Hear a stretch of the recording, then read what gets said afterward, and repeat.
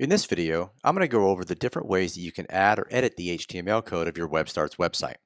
While we work hard to develop the tools to avoid having to do so, you may end up needing to add some sort of tracking code, third-party app embed, or even edit the existing code of the page. So having that ability may be important to you. Let's get started. Go ahead and edit the page. And from the editor view, go ahead and click Edit, followed by Edit HTML. This should open up a warning message. This warning message is just to serve as a reminder that when editing the existing code of the page, you may introduce problems to it, especially if you lack a clear understanding of what you're adding or changing.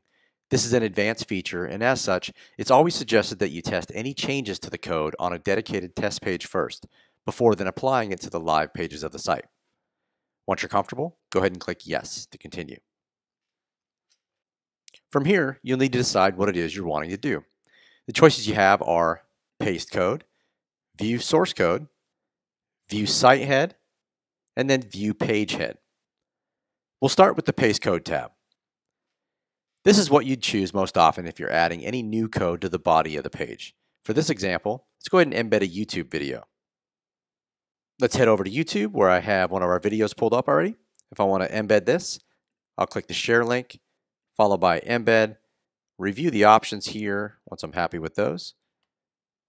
Copy this code, head back over to the paste code window, paste it, and then click OK. As you can see, that drops it on the page. I can save it, view it live, and there's my video. Now, this is just one example that you can embed onto the page. You may be embedding third-party forms, third-party widgets, of course, videos. This is just an example of how you can do so. Let's go ahead and head back into the Edit HTML code to review the other options. The second option we'll talk about is the View Source Code tab. This is what opens up by default when editing the HTML code of the page. This is probably the one you will use the least, as there aren't many reasons to have to edit the existing code of the site. However, should you need to do so, you have that option. Keep in mind that this is the code for the body of the page only. The header and footer code are not included in this area. Just scroll through the code. You can use the search tools here to search for something specific. Once you've found it, make the changes, followed by clicking OK, and that will change the code on the page. Now remember, I want to stress again how important it is to do so on a test page. You don't want to jump in there to the live site, a live page on the site, and start making changes without really knowing how that's going to affect the live site. It's much easier to do so on a test page. Make sure you're happy with it, and then move those changes over to the live page.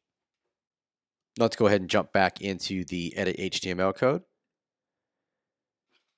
And we'll talk about the third and fourth options, which are going to be a bit more advanced in nature, as they're used most frequently to add administrative functionality to the site. Things like site verification script or third-party tracking code is most often going to be added within the head tag of the site. Where the paste code and view source code options are used for editing the body of the page, these two will be used when adding code to the head of the page.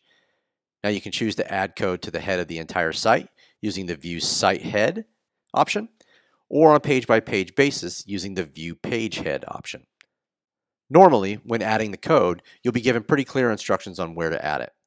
For this example, I'll be adding some code to the head of my site's homepage to verify ownership for Google Search Console.